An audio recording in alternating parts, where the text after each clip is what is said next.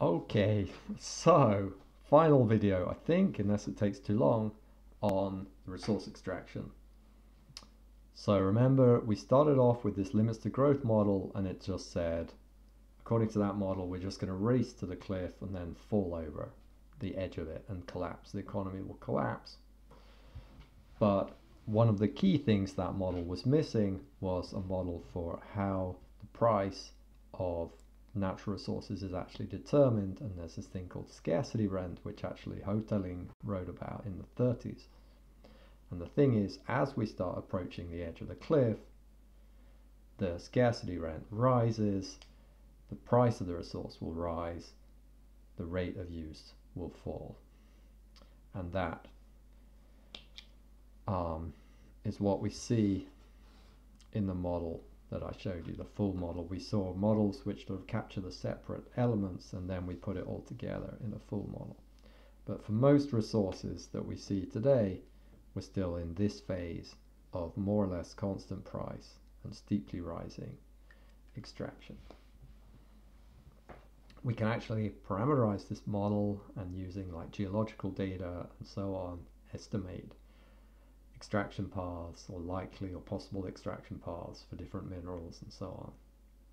I did that in the 2016 paper for copper, and I think it's a while since I looked at it, but it's a sort of 200 or 300 year time scale before we really start looking at drastically, significantly reduced extraction rates. The Earth's crust is a hell of a big place, and there's just a lot of these minerals out there. Okay, so that's kind of the good news if you want to see continued rapid growth. It's the bad news if you're hoping that resource scarcity will somehow slow down the sort of runaway train of the global economy. Okay, so what have we got in the slides? We can solve the problems related to resource stocks, extraction costs, and predictions about the price. We can solve the problems related to resource scarcity. So we can build models, we can see how as the resource starts to run out, the price will go up steeply and so on. But what about the demand side? On the demand side, the whole time we've just assumed Cobb-Douglas, right? We've just assumed a Cobb-Douglas function for the demand side, which means that when the price of the resource doubles, the resource flow will halve, for instance. Do we have any support for that? Of course, when we look at the data, we see constant factor shares, which is what the Cobb-Douglas gives us, right? Let's see, yeah, here the factor share of metals is staying constant, and here the factor share of energy is more or less staying constant. So it's not an unreasonable choice, but if we want to be more confident about what is going to happen in the long run, we really need to unpack this Cobb-Douglas function, right? We want to really know a bit more what is really going on the demand side. Because remember here, up till now, resource use has been growing steeply, tracking growth in GDP, but we're saying that at some point it has to go down. Can we really be confident in this Cobb-Douglas that, oh, it'll be fine when it does have to go down? To have any confidence, we really need to unpack that Cobb-Douglas function and work out what's really going on there.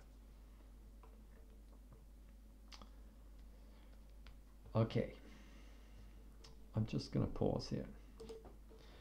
Right, so let's have a look at some literature, and this is Herman Daly, an ecological economist and a strident critic of the Solow-Stiglitz or the DHSS model. And he says, in the Solow-Stiglitz variant, to make a cake, we need not only the cook in his kitchen, but also some non-zero amount of flour, sugar, eggs, etc.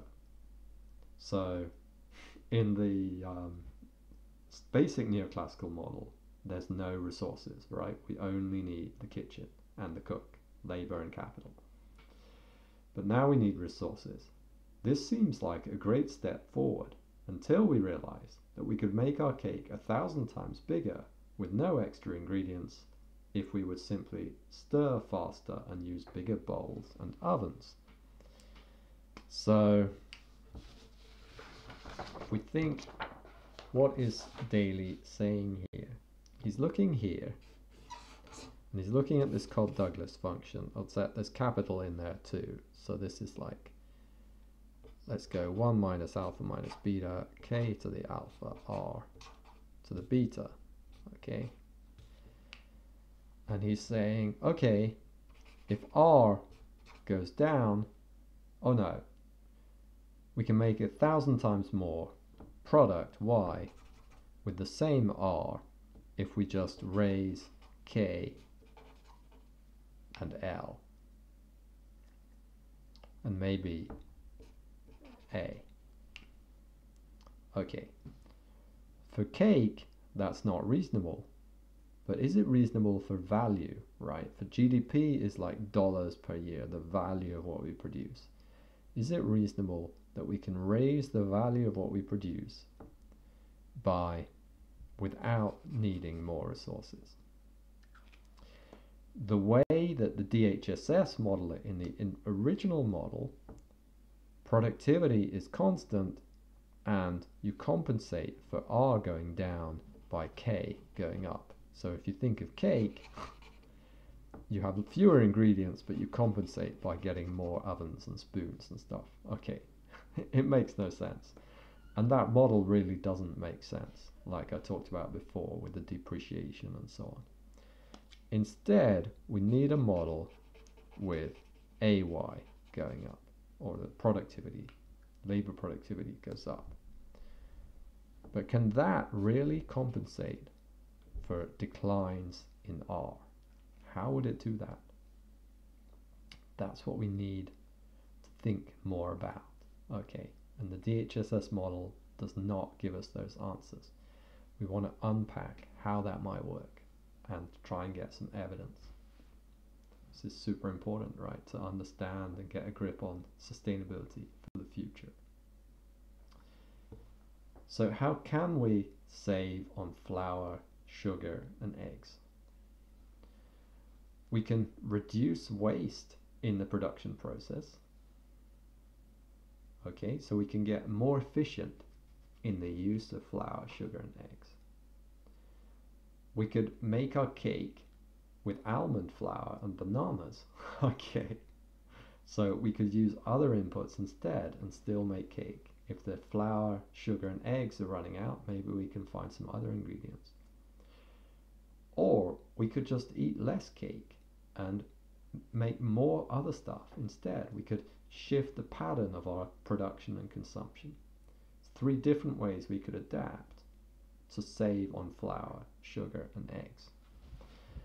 None of those really show up in this in the sort of DHSS model, right? They're all sort of, you could argue that, well, somehow the kind of flexibility in those 3 mechanisms is why we have the flexibility that we see in the Cobb-Douglas function.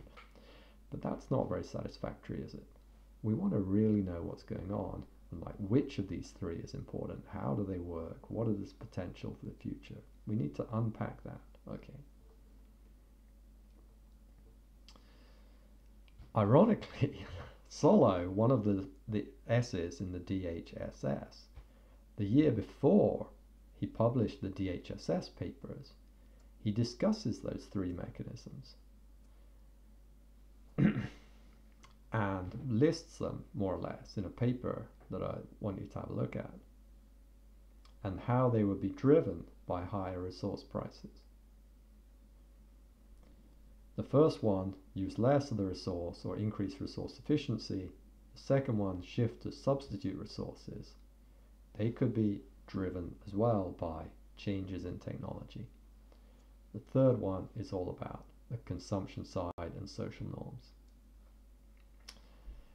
Okay, So when Solow was just in this paper from 73, he didn't have any math, and he was just talking about what might be important. He raised these mechanisms, among other things. When he had to do the math, he came up with something completely different, which was all about the idea that we could have more ovens, so to speak, increase capital.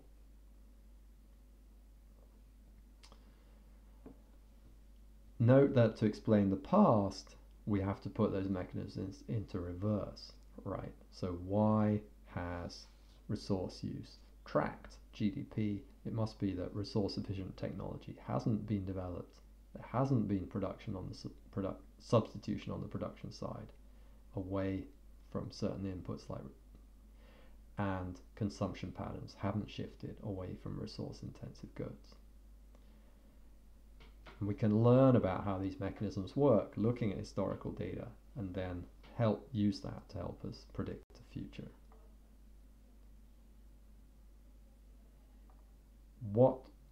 How can we capture? We can't capture these using Codd-Douglas. What changes could we introduce? We'll talk about that in class. Why do you think Solow focused on capital resource substitutability when he was doing the math, even though he focused on totally different things when he was just writing an essay, so to speak? Well, it's all about the tractability and the mathematical methods and models he had available at the time. They were all about capital. We didn't know how to model growth and so on. So he just, or Dasgupta, Heel, Solow, Stiglitz, they built a model the best they could with the methods they had. Unfortunately, it kind of led us in the wrong direction for many years.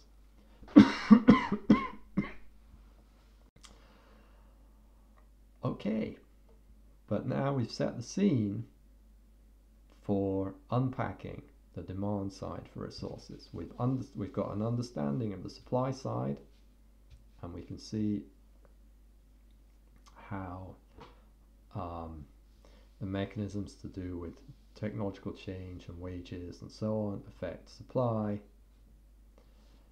But the demand, we're going to unpack the demand side, and that's going to be the focus of the next few lectures.